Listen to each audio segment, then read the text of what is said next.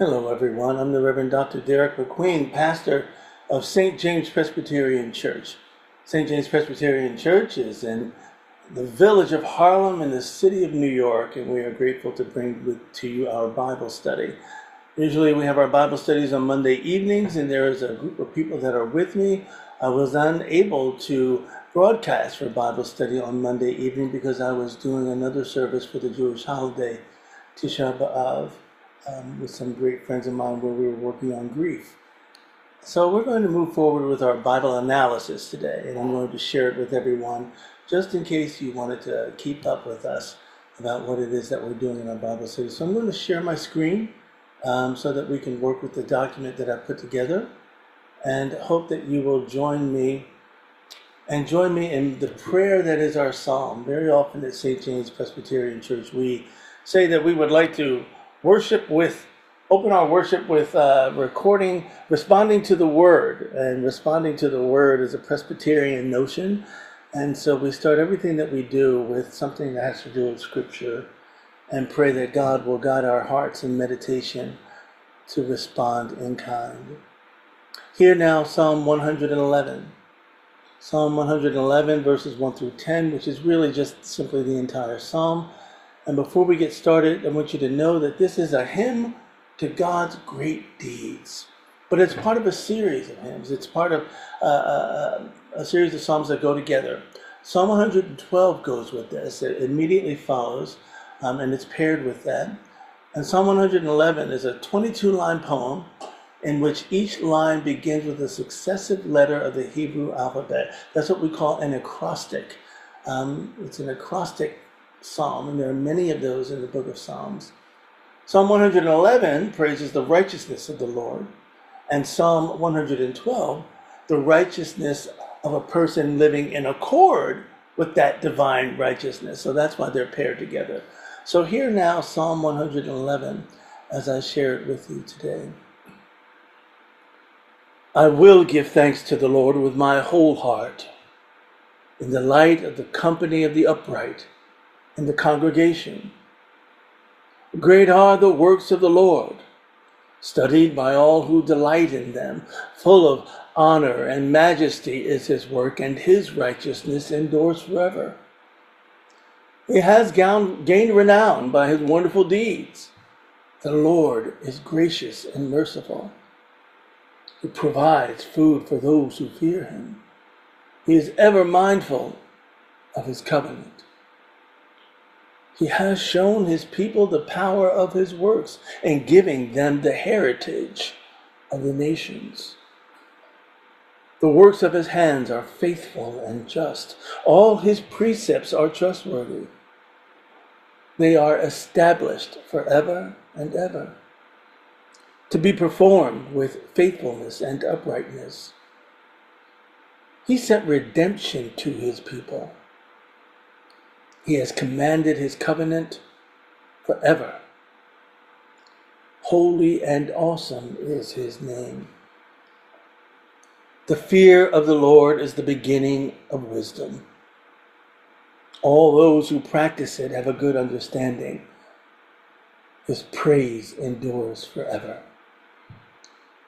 Let's just take a little bit of a closer look at this particular psalm. As I mentioned to you before, this is a song that praises the righteousness of the Lord. But then it also does move a little bit into the fact that we are witnesses to these great deeds, and we study the great deeds of God so that we don't forget, so that we remember. God gains renown with all God's deeds, being gracious and merciful. But we also know that because of these wonderful deeds, some of the things that God does for us, we sort of don't think about as time moves forward. And that's why the psalmist reminds the people of Israel. He provides food for those who fear him, being ever mindful of his covenant. And that is most likely referring to the manna and quail that God provided in the wilderness, Exodus 16, Numbers 11, and Psalm 105, verse 40. That those who fear God, God takes care of. And we'll move a little bit further into that notion of fear a little bit later. He is ever mindful of his covenant.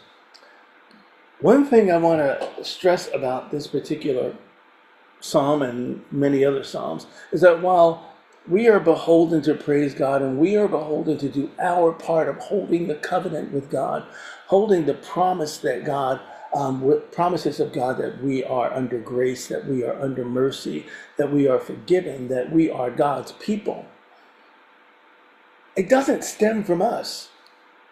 It stems from the fact that God outlaid this covenant to care for us, and that God is always mindful of his covenant. Many times we read our scriptures, and I've had this conversation with someone just this past week, and we wonder and we think about how come God is so angry, and how come God is so violent in the First Testament and in other places. Part of it academically is because we are talking about a people who are writing their history to justify the fact that their God is on their side. Some of the pronouncements, but even irregardless of that, the notion that God is mindful to God's own covenant is what is in the minds of many of the people. Just remembering that everything that we can call out to as our blessing as the people of Israel is because God is mindful of God's covenant. You are my people, and I am your God. This never falters and never wavers with God. We get punished, maybe. The people of Israel go into exile, but that exile is for what reason? At least in terms of the literature, the exile is in direct response to the people not being mindful of the covenant in which they are in with God, the one that God has said, I need you to promise that you will be a part of this covenant. The separation from God and people are very often when we aren't being mindful of the covenant. Covenant is a contract. And when we are in contracts and someone doesn't follow the terms of the contract, what do? We either make that contract null and void.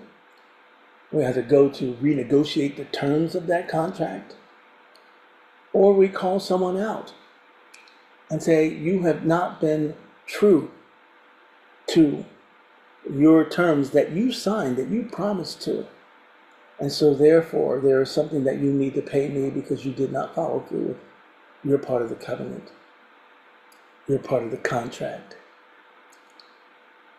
These are words I'm speaking, but as we go through all of our texts, and as you go through in your own reading, be mindful that this word covenant is not just this spiritual notion of, well, God is there and God has promised, but it is a contract that God is in with us out of joy and out of love, and the pain that comes when we are not mindful of it. We feel the pain when we think that God isn't being mindful of the contract to us. My God, why have you forsaken me? We feel that pain. Imagine that same spiritual pain when the covenant has not been kept, the terms of the covenant. So hold that in your mindset as we go through our text and as we go through the power of how God is calling the folks in our other texts to stay with the covenant and stay within the covenant. God has given the people the heritage of the nations. The work of God's hands are faithful and just. Now, this is where we move into a transition from admiring the divine deeds that start in verse 2, the second half of verse 2. And now we're being called to imitate the God who did those deeds. The works of God's hands are faithful and just. So must ours be.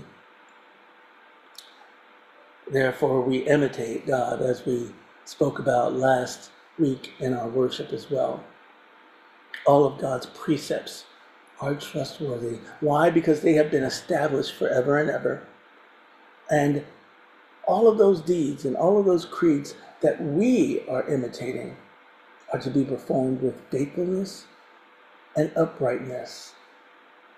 God has sent us redemption and commanded the covenant once again forever, the contract. Holy and awesome is the name of the one who stands to that contract, and why that contract that is being commanded should be held. Verse 10 says, the fear of the Lord is the beginning of wisdom. I often speak about this in community. One of my most informative moments that came from a young person who questioned me about the Psalms, maybe about 25 years ago.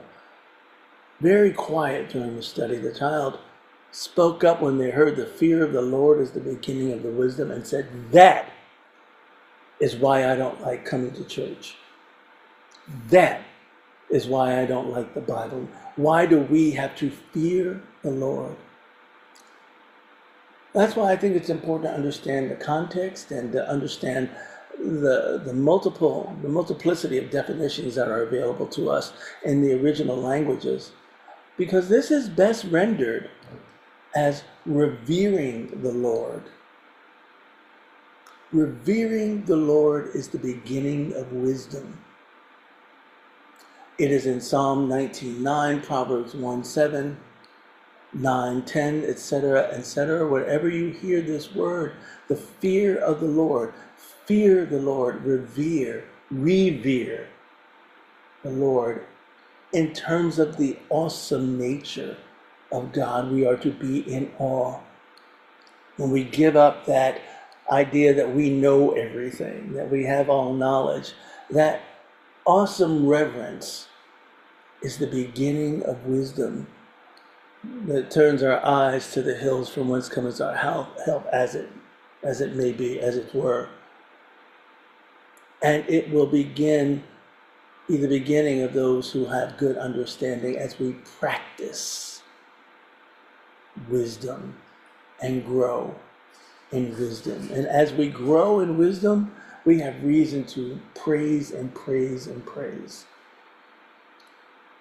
I brought up a few points here in this particular text, and I just want you to think about them. Some of them are my notions, specifically as a pastor. Others are those that I've taken from the annotated Oxford version of the Bible, the NRSV, and others are just prayerful wonderings and questions for you to think about, to expand your meditation and your way of being with God. So read this psalm again and keep in mind some of the things I'm talking about. Revering the Lord, the contract and the covenant that we have with God, that God has with us, first and foremost. Our first reading for this Sunday, the 20th Sunday in Ordinary Time, is 1 Kings, the second chapter, verses 10 through 12, and then the third chapter, verses 3 through 14. And just remember a few weeks ago in our lectionary texts, Nathan the prophet confronted David and told him a story, a parable as it were, about a rich man who stole the sheep of a man who loved his sheep, a poor man who loved that sheep very much because he didn't feel like killing his own. And David got very upset and said, this rich man needs to be punished. And Nathan said, that man is you, because of what happened with Bathsheba and the killing of Uriah at David's command and letting him die on the battlefield, and then taking his wife after having an adulterous affair with her. David confesses to the Lord, I have sinned against God. And God says to him, your family and your household will suffer. The monarchy will stay within your family, but you will see all that you've done in the dark, I will bring out and do in the light. And so there are a series of tragedies that happen to David's family. One of his sons rapes one of his daughters. The other son kills that brother That son Absalom also wages war against his father to take the throne and separates Israel north and south once again, the one that David had already brought back together underneath the split that had occurred with Saul. And now, last week, we have Absalom being killed. And David mourning and moaning and moaning. Oh, my son. Oh, my son, Absalom. So he has heard God's word, has suffered under God's pronouncement of his punishment, but God has still kept God's own promise with him. And we'll read about that with his son Solomon. Then David slept with the ancestors and was buried in the city of David. The time that David reigned over Israel was 40 years. He reigned 7 years in Hebron and 33 years in Jerusalem. And so Solomon sat on the throne of his father David, and his kingdom was firmly established. And then we move to chapter 3, verses 3 through 13. Solomon loved the Lord, walking in the statutes of his father David, only he sacrificed and offered incense at the high places. The king went to Gibeon to sacrifice there, for that was the principal high place. Solomon used to offer 1,000 burnt offerings on that altar.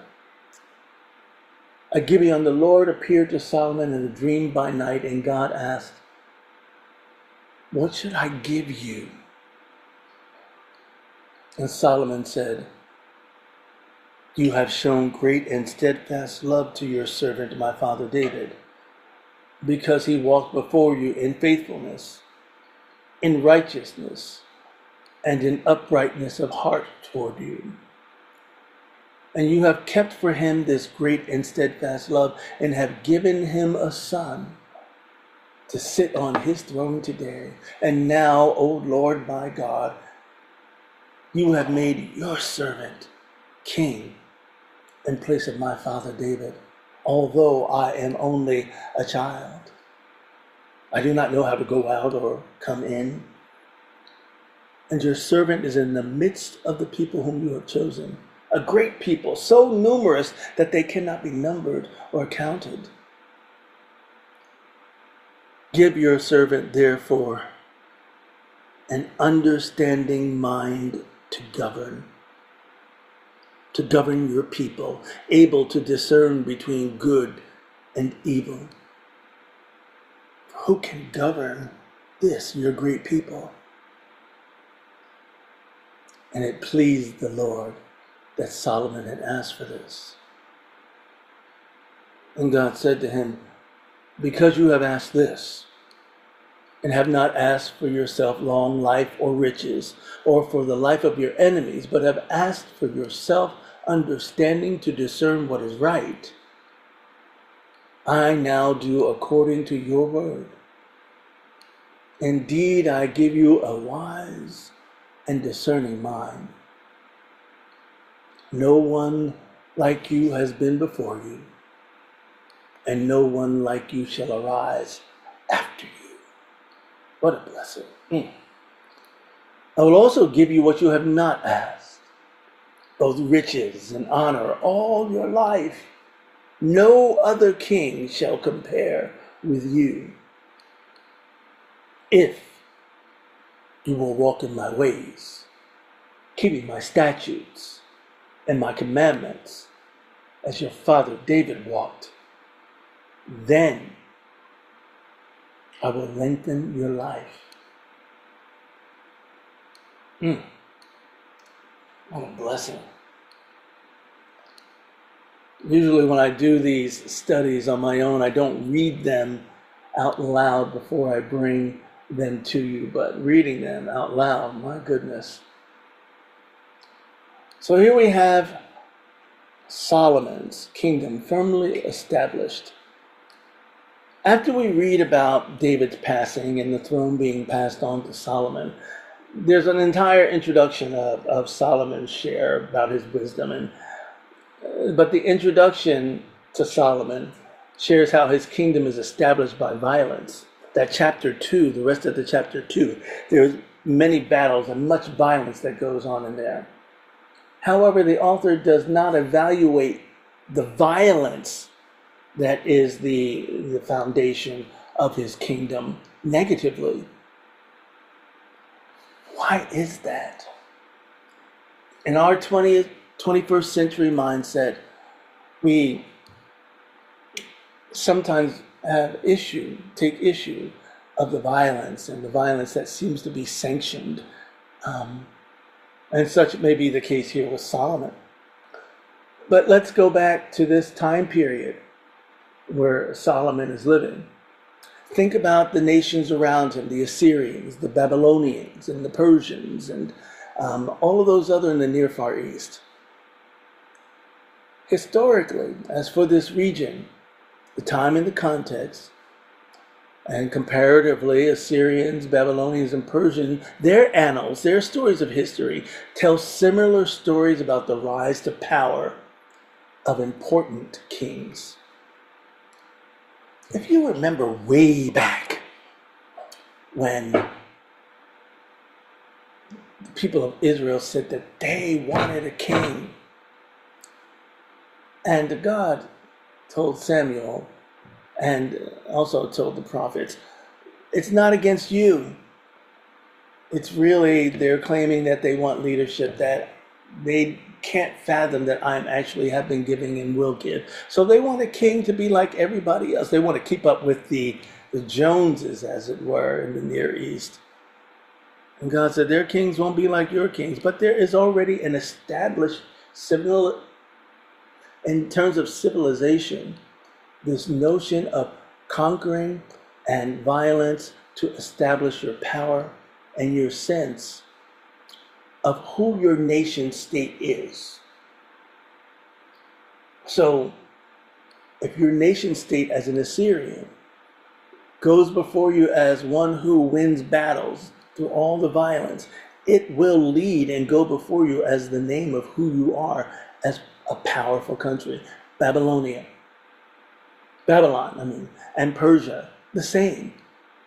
And so now we have in this pantheon, pardon the language which is mostly used in our New Testament text, in the pantheon of countries and pantheon of power in the Near East, this has Israel on par with all of those who are around them, because their important king now also has established his kingdom by violence. So it's not looked at negatively, because it places the entire nation of Israel now within the sphere of being a powerful nation among all the other nations that surround them. So there's a contextual notion to that I wanted to share with you as well.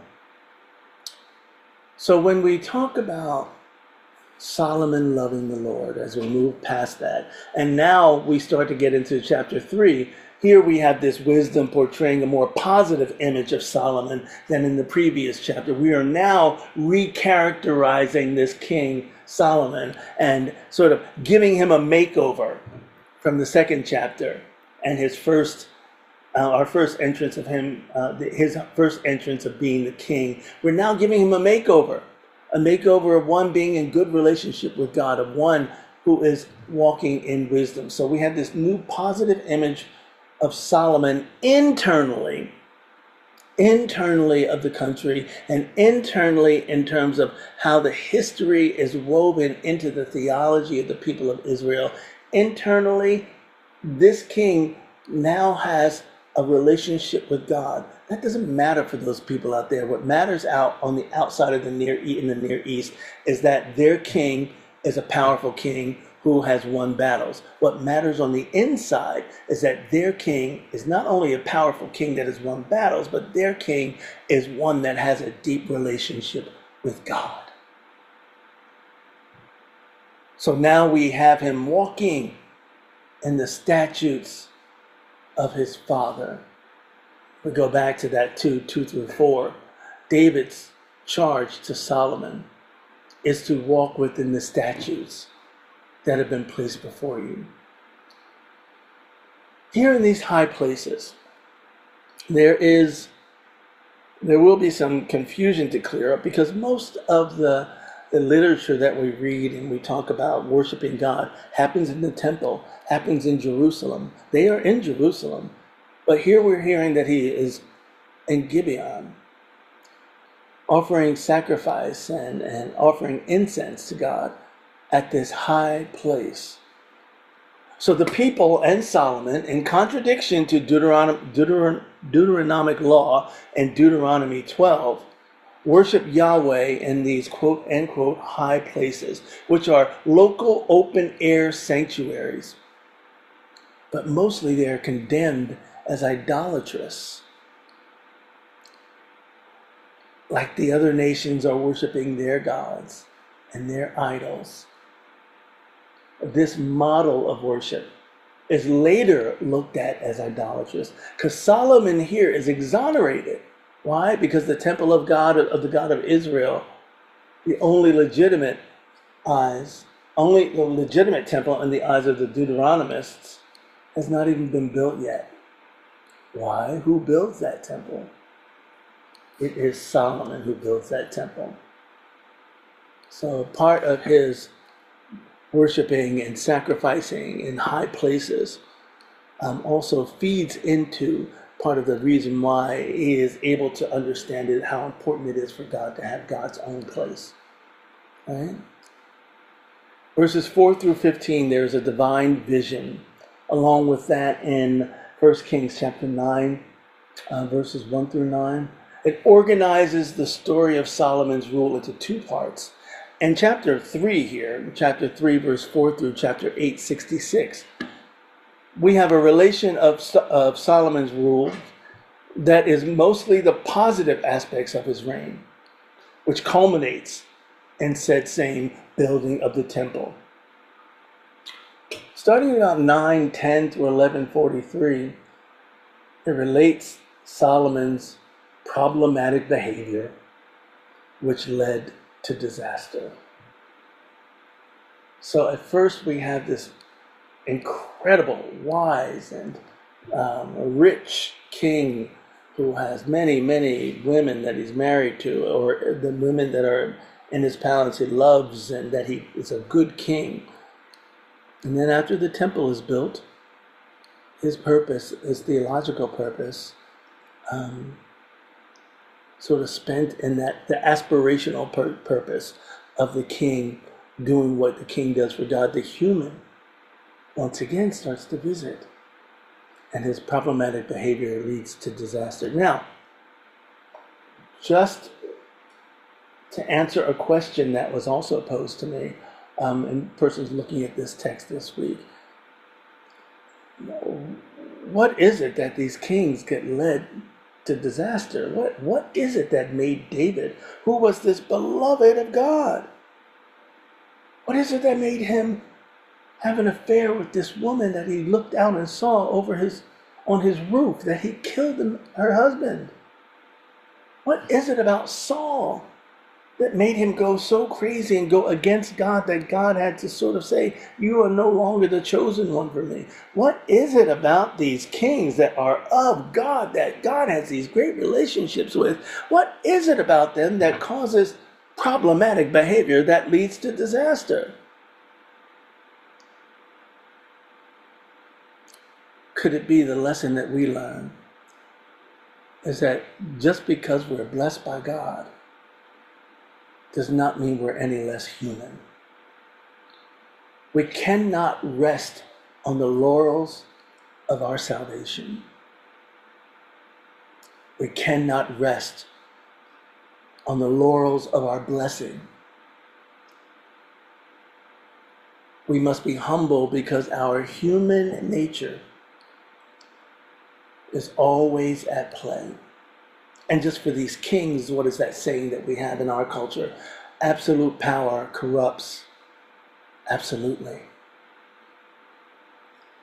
There's great wisdom, I think, when we look at this text, and when I'm talking about this in terms of the context of these kings sort of finding so much power and misusing it, and stepping away from their aspirational promises to God and as God's chosen.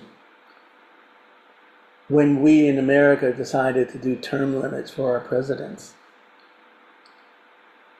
I believe part of that is grounded in this particular notion that all of these kings, whether or not they believed they were chosen by God, even if they weren't, if they were doing things that were right to lead the community, all of a sudden there's this switch that gets turned on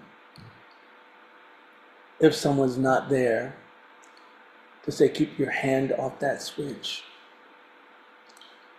In terms of the presidency of the United States of America, I believe that model in a two-term president is aspirationally trying to get us to that point. When you get a third term or a fourth term, your humanity and your access to that power seems to get the best of you. So let this be our reminder in our text. I'm not talking about current political situation. You can take from it what you will. But there is a wisdom to recognize that we can learn from the fact that even these leaders that were chosen by God at one point in their careers, the humanity took over and led to disaster for the nation state. So we keep our eyes out. And why? Why is it? Look at the things that he is called to be. Steadfast in love. God is steadfast in love to the servant and steadfast to us. But what is he called to do? He's called to walk in faithfulness, called to walk in righteousness, called to walk in the uprightness of heart towards God.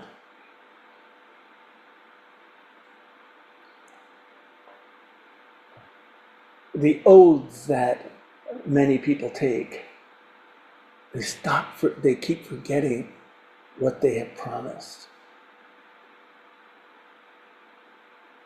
And that is the hard truth stands fast. Gibeon is about 6 miles north-northwest or 10 kilometers north-northwest of Jerusalem. It was an important religious and political center during the monarchy. Remember, these places that we're talking about become political centers, religio-political centers. We have a separation of church and state ostensibly in our mindset of what government and culture should be. That was not the case. So whenever we talk about any kind of a religious center, be it the northern, when Israel splits, the northern part of the country sort of worshiping on the mountain and Samaria being the capital, that holds a political sway throughout all of our reading. Gibeon is a political and religious center during the monarchy. Solomon honors the place by seeking there through sacrifices, and I love this, I love the new term, and incubation, dream, through sacrifices and through incubation, dreaming. Dream incubation is learning to plant the seed for a specific dream topic to occur. Therefore, it's looked at as a divine oracle. This place is the divine oracle at the beginning of his reign. I want you to hear the mysticism that is also a part of this. How do you contact God when God is not in the temple? You go to a holy place. And he is manifesting in his dreams.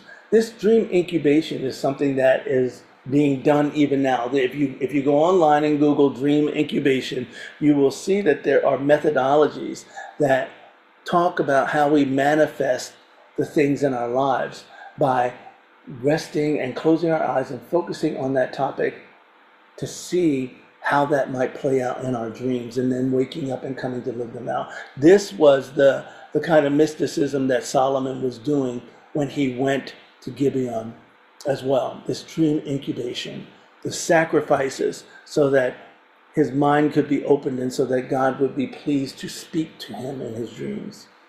Because think about it. How many times in our scriptures up until this point has God spoken to people in dreams? And how many times will God later speak to people in dreams as well? So this is a practice that is happening at Gibeon. So here God tests Solomon. Rather than just being able to divine after offering 1,000 burnt offerings, so on and so forth, in this dream incubation, the Lord appeared to Solomon where? In a dream by night, this incubation. How do I rule? We wonder, what is the request that Solomon may have had for God to visit and for this dream to occur? Help me to rule. I know that I've won all these battles. How do I lead the people? Leading the people is different than leading soldiers on a battlefield. I don't know what to do now that my father is gone. So God says, and what? Just ask. What should I give you? What should I give you? And God tests Solomon here in verses 5 through 9. Believes and he behaves rightly because he asks for wisdom in order to achieve his royal task. His wisdom is related to the task for which God has chosen him. And that is why God is pleased. And God is pleased when we discern that for which God is calling us. And our prayer is, God, show me how to lead. Show me how you want me to be and the gifts that you have placed on me. That's why I always talk about in community, what are your gifts? How are your gifts growing? Are you discerning your gifts in terms of how God is working in your life? And then are we asking God, what do I do with those gifts for your people? Here we have a model of that as well. Because we are but children, not children in our age, unfortunately. And that is not a negative thing either. I mean, very often when I read some of these texts, and I read some of the language, as you'll hear me say right now, and now, Lord my God, you have made me the servant in place of my father David, although I am a little child.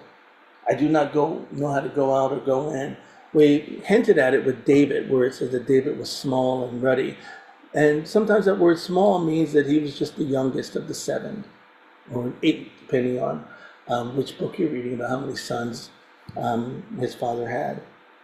But Solomon's presentation to God as a child or little boy is this conventional expression, and the commentator says, of incapacity. I put a note in, this word is a word of the commentator. And it always irks me, it rubs me the wrong way, not irks me. And is a problem for me, it's problematic to assume that children cannot have wisdom. So therefore, if he is incapacitated and he is feeling like a child, then it means the way that sometimes it plays out is that, like, well, all children are ignorant and do not have wisdom and cannot be spoken to garner wisdom from them. But personally, I think that I would like to hold that when I say I am only a little child, I want to intone with my God that more of a sense of innocence and humility. I am innocent and I am humble because I do not know how to go out or go in. Jeremiah says it in Jeremiah 16. Jeremiah says, I forget the chapter, but he says, "Then I said, Lord God, truly I do not know how to speak, for I am only a boy." I think it's chapter 1, because that is Jeremiah's response to being called by God, meaning that I just don't have the words. I just don't have the articulation of it. But you've called me because you know I'm worthy. That's what I mean about this. I don't want it to be I don't want it to be thought of as a person has the incapacity to be able to do what God has called them to do. God calls you because you are very capable. Hear what I said again. God calls you because you are very capable. But we pray, God, not take away the word but. God calls us because we're capable. And we pray that in our innocence and humility, that God will show us how to go in and how to go out and how to use the gift that God has now made us aware that God is activating in us. I hope you hear that. I do not know how to go out and go in concerns military experience in the Bible. In Numbers 27:15-17, Moses spoke to the Lord saying, "Let the Lord, the God of the spirits of all flesh, appoint someone over the congregation who shall go out before them and come in before them, who shall lead them out and bring them in, so that the congregation of the Lord may not be like a sheep without a shepherd." That's intoning that idea. I do not know how to go out or to come in. And it's interesting that the second generation, the next generation from David, next generation removed from the shepherd, is saying, "I don't know how to be a shepherd." What happened between generations? And then in this verse 21, Moses was instructed to appoint Joshua in Numbers, I believe it is as well, 21b.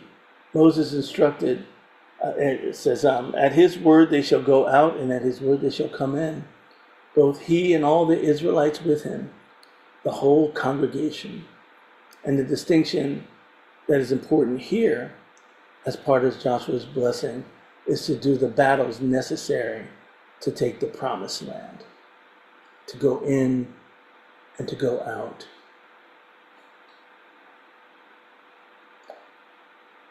"Give your servant an understanding mind to govern your people, to discern between good and evil. For who can govern this great people?" It sounds a little bit like Moses. "Lord, who can answer all these people?" Go get 70 elders. Verses 10-13, God is pleased by Solomon's quest for wisdom and not for long life. It's attested to and affirmed in Psalm 21:5. His glory is great through your help. Splendor and majesty you bestow on him, or victory against his foes. All those other things that are given to him that he does not ask for. "Ask of me, and I will make the nations your heritage, and the ends of the earth your possession. You shall break them with a rod of iron and dash them like pieces in a potter's vessel." And both these scriptures, God shows that God has the ability to grant both. But Solomon pleases God by asking for neither. But God also promises Solomon outstanding wealth. And both the themes, long life and victory, are developed in what follows in the rest of the account up till chapter 9 and the reign of Solomon. We move forward. I move forward. I give you what you asked and what you have not asked. If you will walk in my ways, remember that covenant. The divine promise is offered continually here with the Deuteronomistic vocabulary and theology. And the book of Deuteronomy, you will continually hear that language: keep my statutes, walk in my ways, and I will. You must do this, and then I will. That is a Deuteronomistic vocabulary and theology, the king must obey the divine law. But if we also look in 1 Kings 6:11-13, God will even interrupt the speech of Solomon about how to build the temple. He's giving him all these instructions to build the temple. And then God says, but wait a minute. I insist that the divine presence will only inhabit this sanctuary, no matter where, if you follow it to my building instructions and my architectural plans to a T, I'm only going to inhabit the sanctuary if you observe the divine commandments. If you observe the precepts, if you observe the law, if you keep your part of the covenant of our contract.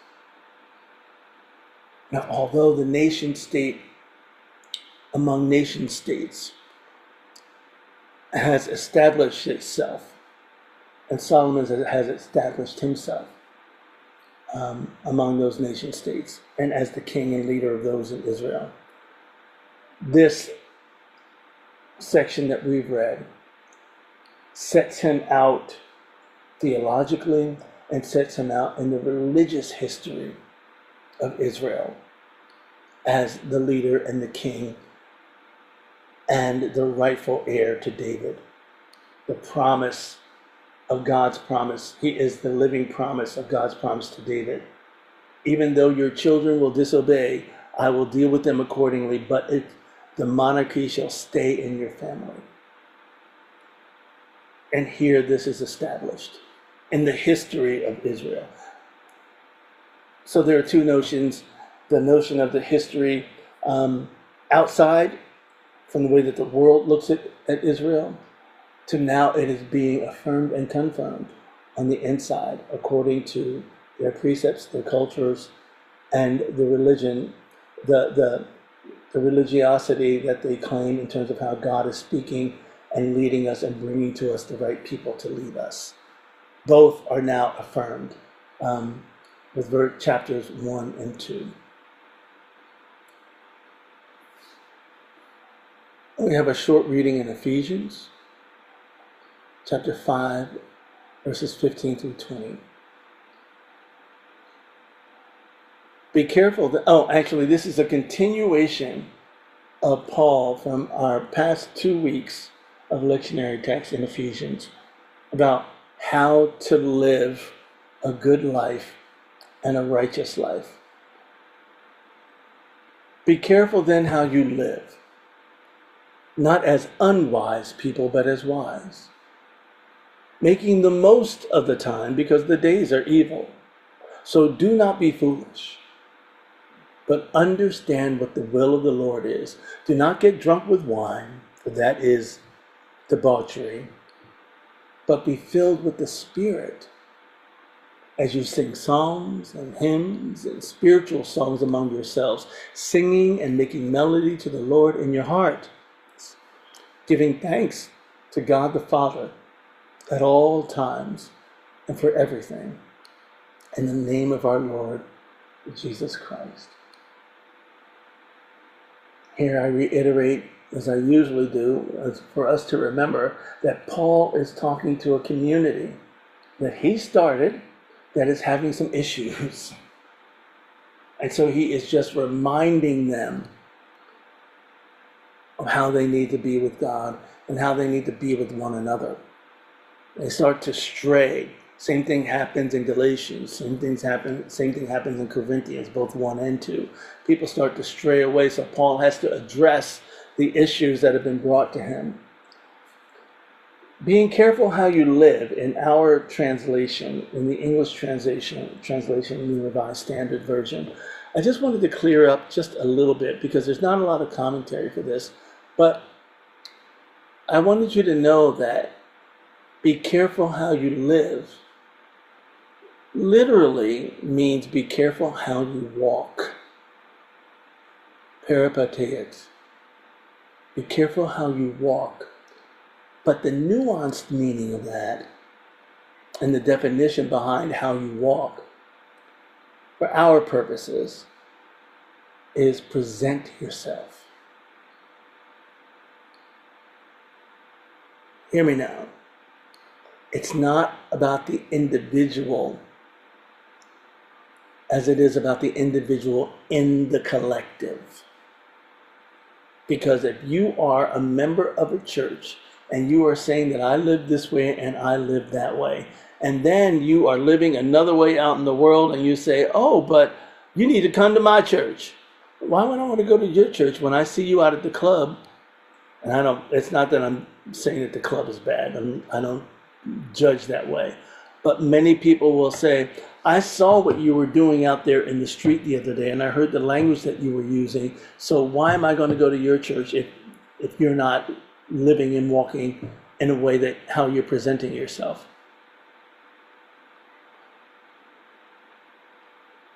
The judgment is not coming from me, the pastor, and it's not judgment at all. What I am saying is to walk as wise people in the world and presenting ourselves with the wisdom of Christ matters for people who are seeking. I don't really care what people think about me. I don't really care what people think about if what I'm doing is right or what I'm doing is wrong. But all I know is that when I'm presenting myself as one of Christ, I do my best. So be careful how you present yourself. Not to justify your actions, not to justify so that you won't be judged, not to tell other people how they need to be in the world, but simply that if we are a member of a community of Christ followers, St. James Presbyterian Church, your home church, no matter where you call yourself a member of the community, how you present yourself matters. And so Paul wants the Ephesians to present themselves as wise people in their community at that time. Make the most of the time. You ain't got a lot of time. God's coming. This is his point. Jesus is coming. Remember always that Paul and the disciples and the apostles and most of these readings that we have in our scripture are all actively waiting for Jesus to walk back through the door. That's something to always remember. Be careful how you present yourself, because the days are evil and the days are numbered, and as you are walking down the street, Christ may come. Do not be foolish, but understand the will of the Lord. Foolish. Wisdom dissipates. I'm going to go back to this other one. Verse 8, and then go back to that. Verse 18, do not get drunk with wine, for that is debauchery. It is very clear in our English translation what this says. People say, well, why do Episcopals, why do Presbyterians, why do Catholic people, why do this religious group, why do they drink wine? Why do they do this? Blah, blah, blah. It says for that is debauchery. The Greek interlinear, when you look at the exact language of the Greek for this, it says, and I'm not telling you that you need to go out and get drunk tonight. What I am saying is that the language is this: and do not become drunk with wine, which is dissipation. Not that it is debauchery. The language is not debauchery. Debauchery is a definition that is thrown onto that word later in history, very much after even the medieval time period. I believe that's what Merriam said. But Merriam-Webster, so we often define it as debauchery and read our own text as debauchery. So if you're doing this, then you are in debauchery. But Merriam-Webster helps us understand dissipation in a way. The action or process of dissipating, the state of being dissipated, a dispersion, diffusion, as in the dissipation of smoke. Like when you open your windows after your smoke detector goes off because you're burning bacon in the oven. Or the dissipation of enemy forces. Or an archaic definition, dissolution, disintegration, or this one, wasteful expenditure, the dissipation of a family's fortune, for example. We think about a wasteful expenditure, not just of money, but of time, of energy, intemperate living, it says, of course, excessive drinking, the act of self-indulgence. He lived a life of dissipation. So think about it in terms of self-indulgence, of wasteful expenditures, of energy, time, and money, disintegration and disillusion. Think about it in terms of this act of diffusion and dispersion.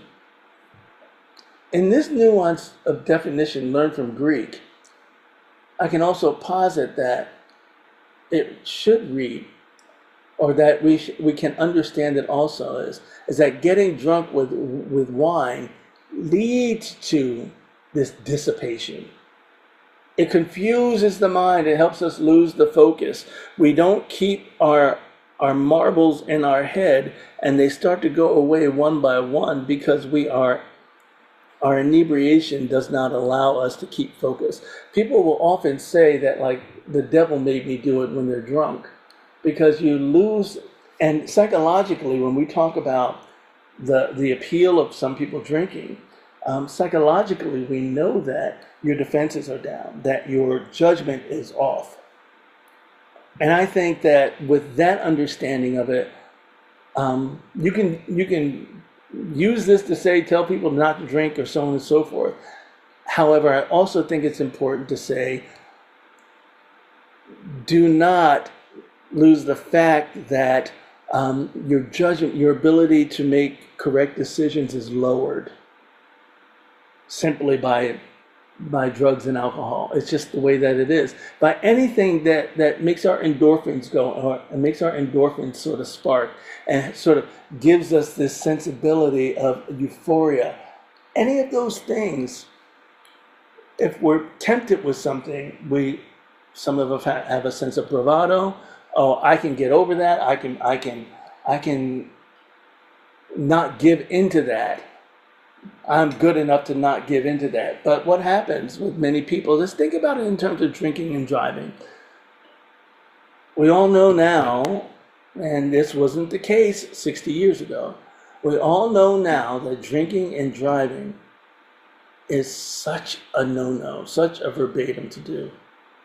And yet, I don't know if you all know this, but by the time someone, usually, like the average amount of time that someone has driven while under the influence and driven inebriated, before they get their first DUI or before they get pulled over, is probably about 800 times. Now that's looking at all the large numbers of people, but it's not the first time that you've gotten behind the wheel when you get caught. Because when you get caught, when you don't get caught, and you're in a bar, and someone says, well, maybe you shouldn't drive home. Oh, I'm fine, I can drive. This is the idea that I want us to have in mind about drinking and dissipation. Because I want you to understand that Paul is calling people to be a certain way in the world. Make right decisions. Be of clear mind. Be of clear thought. And just use the example of drinking and driving. And how many people have a bravado that says, I can drive, I'm fine. I can drive, I'm fine. The dissipation of your common sense also drowns out your ability to be filled with the Spirit. So hold on to that as we think about this, and try and meditate on this to expand it for how we may have heard it, and how we may have heard it preached, and how we may have heard it spoken to about us in our lives. Not that anything that was spoken before is not true to heart and helpful for folks, but there is an expansion of this idea of being drunk, not even with wine, but in other ways, dissipates our judgment, dissipates our common sense, dissipates how we factor in what's right and wrong. So I want us to hold on to that, because wisdom dissipates with drunkenness. The whole idea that, you see, Paul puts this together: be careful then how you live, not as unwise people, but as wise people, making the most of your time, because the days of the evil are evil. Don't be foolish, but understand what the will of the Lord is. Do not get drunk for wine, that is debauchery. Usually when we see these lists of licentiousness and drunkenness and blah, blah, blah, it's a list of things. This one pops out. And I think it's part of my personal way of thinking about things is that it is to punch up the fact that wisdom, and you become unwise because wisdom dissipates with drunkenness, obscuring God's will. And because the days are evil, we must keep watch, and we have to be on point.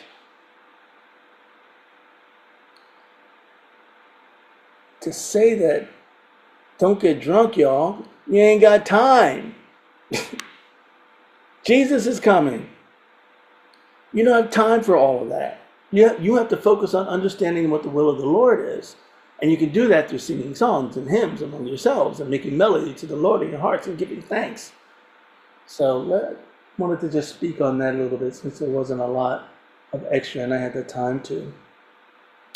And there's not that much left with our Gospel of John. There's not much commentary on it. But this is John 6:51 through 58 is a much debated passage that may have the allusions to the Eucharist, much more as it is played out in chapter 13, verses 21 through 30.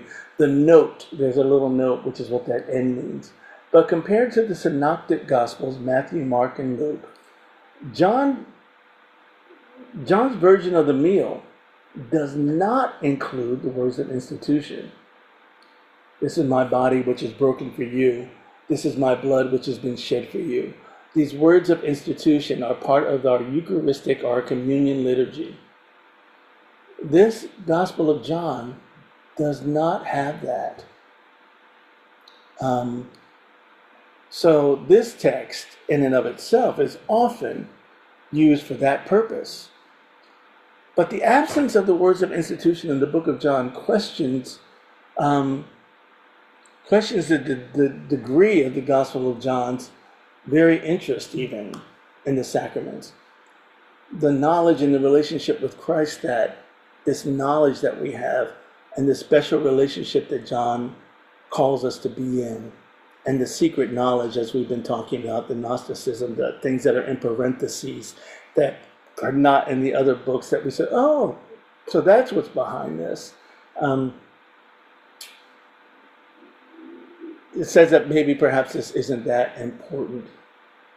Remember, bread is also a symbol for the food that is always available as part of the kingdom of God. I mentioned last week that the young girl, after she was raised up, after the woman with the issue of blood, said, give her something to eat. It's an evidence that it's a symbolic evidence of the kingdom of God. I am the kingdom of God that came down from heaven. Also, if you remember, this language also in this text, I didn't even read this yet, I'm sorry. I am the living bread that came down from heaven. Whoever eats of this bread will live forever. And the bread that I will give for the life of the world is my flesh. The Jews then disputed among themselves, saying, how can this man give us flesh to eat, his flesh to eat? So Jesus said to them, very truly I tell you, unless you eat the flesh of the Son of Man and drink his blood, you have no life in you. Those who eat my flesh and drink my blood have eternal life, and I will raise them up on the last day. For my flesh is true food, and my blood is true drink. Those who eat my flesh and drink my blood abide in me, and I in them. Just as the living Father sent me, and I live because of the Father. so whoever eats me will live because of me. This is the bread that came down from heaven, not like that which your ancestors ate and they died, but the one who eats this bread will live forevermore. The bread that the ancestors ate, like the manna, saying when they died, they didn't have this promise of me being the one to bring them to live forever. You have it now. Bread also being the kingdom of God. Also, remember, I bring this up later on in my notes. We've spoken before about the relationship between the word logos and Sophia wisdom. Remember, Sophia, she who was with God in the beginning. Here in John, logos as the masculine is a companion of creation. But Sophia ends up speaking in wisdom literature, as we found last week, about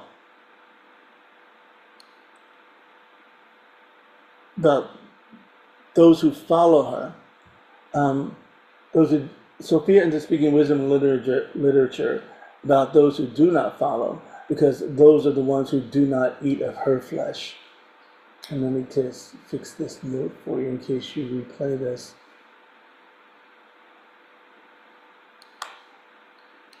Sophia ends up speaking in wisdom literature about those who will not eat of her flesh, but her flesh is wisdom. You must eat of this wisdom if you are to have a fruitful life, to have a life with God, so on and so forth. And when you read Proverbs and you hear wisdom spoken of, we must partake of wisdom. We must ingest wisdom.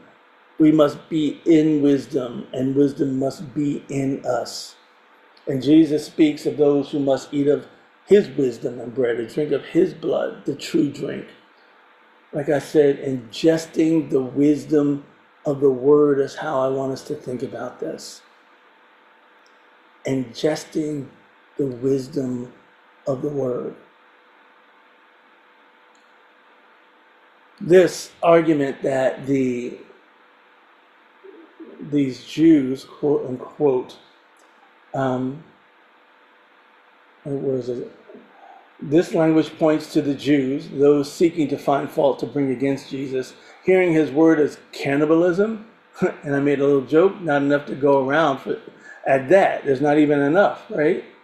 But the fault here is that others read what Jesus is saying not in the context of the kingdom of God, but in the context of the ancient Greek hero cults that feature language about the consumption of a god, which as a foreign concept, this god veneration, to which they apply legalistic and literal assumptions. This whole thing about ingesting the wisdom, ingesting the spirit being inside of us, so on and so forth, gets very literal and gets very legalistic in this particular pericope. They first and foremost say, how can this man give us his flesh to eat? Yes, it's cannibalism, but it's also, so he's trying to be like those Greek gods. He's trying to raise up himself, because they're trying to find arguments about him. Remember, they're always looking for arguments with Jesus. Cannibalism. Foreign practices. Thou shalt have no other God before me. How can you tell us to do that when that's what they do to their gods? That's idolatry. And Jesus very clearly, admonishes and said, that's not what I'm talking about. But what I am talking about is this, and you need to listen to this. He could easily say, I'm not talking about my flesh. I'm not talking about my blood. But he doesn't. Very truly, I tell you, unless you eat the flesh of the Son of Man, the one sent by God, and drink his blood, you have no life in you, unless you who do not believe take in what God is presenting to you for your nourishment and for your living, you are dead. Those who eat my flesh and drink my blood, those who ingest the living water, those who ingest the full wisdom and breadth of God, have eternal life. I'll get you up on the last day. I will abide in you and you will abide in me. There is this sense in the book of John, and I love this phrase, you abide in me and I abide in you. Jesus is not separating himself from those who believe. He's talking about the perfect union of God and human and spirituality in my mindset. So it is not, for me, a notion of eating flesh and blood. It is ingesting the very makeup of what is designed, of what is divine, to be with us and for us to be in it, for us to feed off of one another. Even when you take a piece of fruit or something that you're eating and you are ingesting it, even though it comes out of us in the end, it lives in us. The nutrients live in us. The vitamins live in us. All of those things course throughout our system. And just because we relieve them, and after all of those things are withdrawn from that, the solid matter is gone. But the vitamins, the nutrients, all of that lives in our blood, lives in our cells. Eat of this and you will live. I want us to be a little bit more analogous, because sometimes when we read this in terms of, if we read it literally or legalistically, we have a hard time fathoming it, and we turn ourselves away from thinking about it. I just want us to have more ideas to be able to really think around, what does it mean to truly ingest Christ?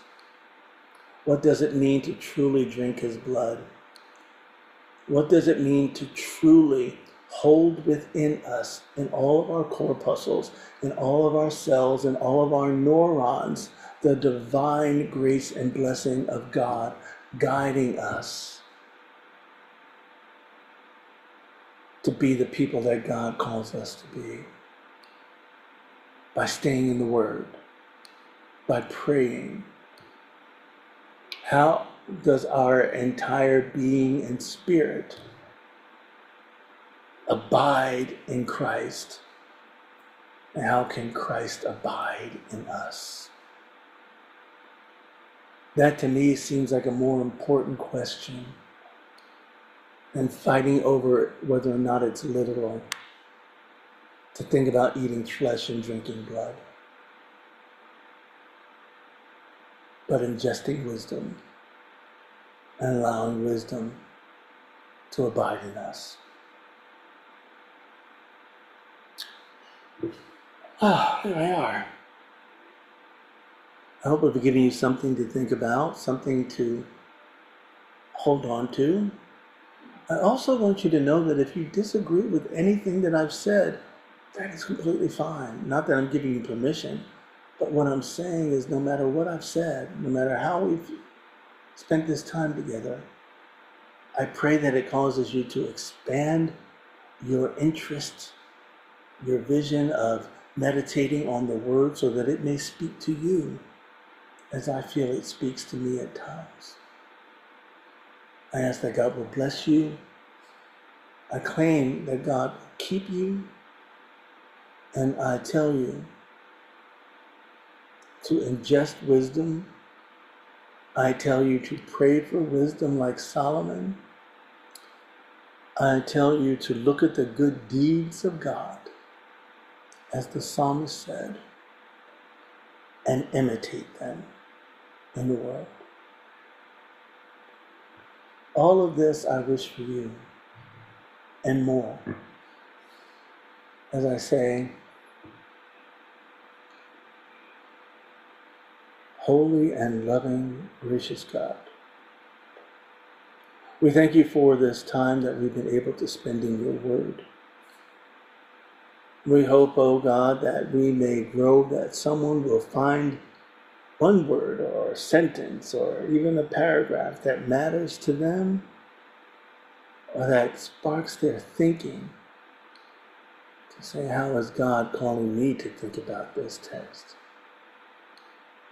We ask, oh God, that you would bless St. James Presbyterian Church, that those will go to our website and our email and our Facebook, and even to look on this Zoom and give us, our YouTube and give our Facebook, and give us comments and questions. But mostly, God, we ask that you would bless those who hear and bless those who are working with this scripture this week. We ask, oh God, that you bless those who are there, that if they do decide to share in the ministry of St. James Presbyterian Church and want to help support this Bible study ministry, that they will do so simply by going to PayPal, and we bless those offerings. We ask that you keep us, love us, and hold us, now and forevermore. In Jesus' name we pray.